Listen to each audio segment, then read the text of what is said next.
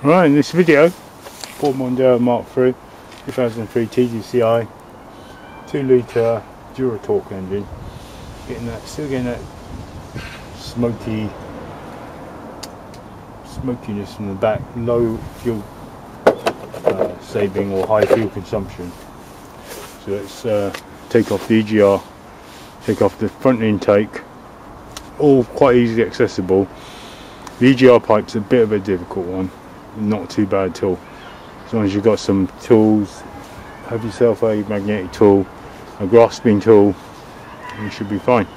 So battery, let's disconnect the battery and I'll put the lid back on so there's no way you can reconnect.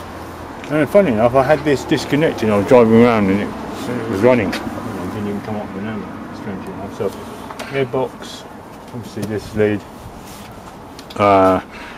So let's do that. I've got the mention and purpose what I'm trying to do.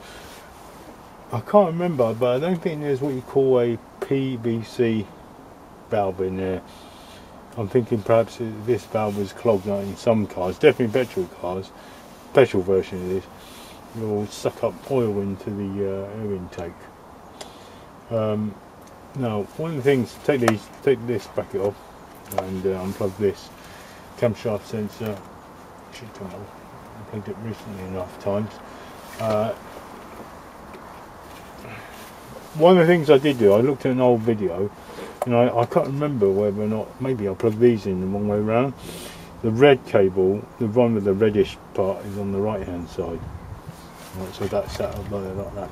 And I looked at one of my old videos just to remind me. So next thing is a 8mm nut down there, an 8mm nut down there. There's a, I think it's a 8mm nut down here, and then on the other end of the EGR pipe, two 8mm nuts. You'll be able to see it if you look this way. You'll be able to see it. A bit tricky, but not too difficult. So this has been removed. By the way, this vacuum hose links to the top cable. So it links here, links, and it links to this one, and it links to these two rubber hoses. This fits onto like the little vacuum box on the bottom of the air filter. This one fits onto the top of the air filter. So yeah, this one, the one that fits into the top of the air filter, the bigger diameter hose, or the bigger hole, it goes into this area here. So I guess the vacuum is created inside. It's created inside the top of the, which is a bit bizarre really to operate the EGR. Not exactly how sure, but that's the facts of it anyway. The bottom hose here, so the top hose is connected to either one of these sensors, and the bottom hose is connected to either one of these sensors as well, and the bottom hose connects to the pure vacuum. One of these is going to be pure vacuum, one of them's like going, oh, you know, in between a vacuum and not a vacuum type thing, yeah? Alright, so let's carry on. I'm just going along looking for errors that may have occurred. Things that have fouled up, causing all this smoke. Looking down there, the oil return pipe on the turbine, the compressor, so that's the compressor, that's the turbine. The compressor is really dirty. Can't be told, but it'll be a hard job to get to look at the oil feeder pipe. It's hidden away. Oh, okay. So 2 8mm nuts to hold this in and the bottom pipe. So I'm going to my bendy tool. These ones are usually 7mm.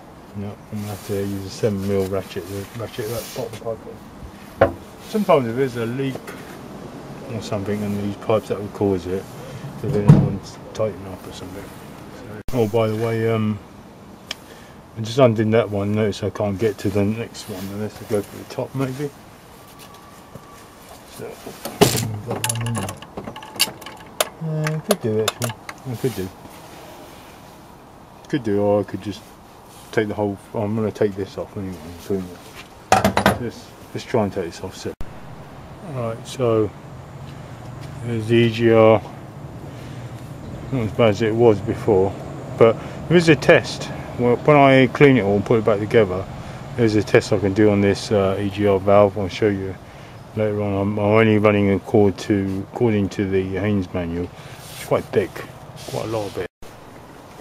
Any stuff strong enough to clean the carburetor looking thing. The EGR is the carburetor cleaner. Sticky grease, some power grease, some sticky mechanism in there.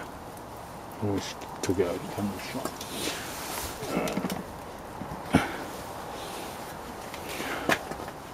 Get the camera. See ya? Getting in there, the mechanism. Before I squirted this carburetor cleaner, I didn't even know there was a yeah, you couldn't even, well I did, but you couldn't even tell there's a mechanism there. Vacuum pulled.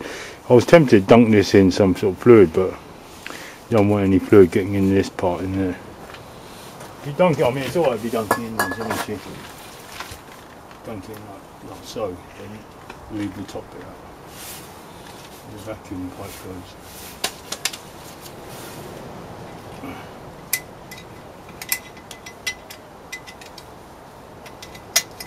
There's lots of black gunk. I wonder if you can use this stuff for painting. Black enough anyway.